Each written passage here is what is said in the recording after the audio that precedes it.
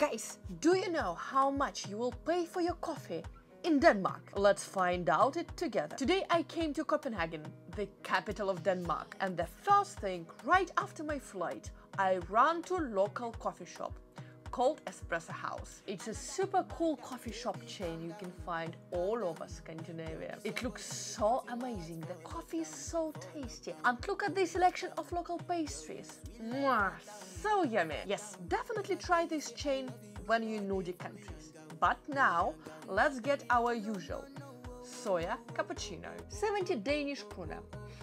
Okay, $10 US then for a cup of cappuccino. Welcome to Copenhagen, guys.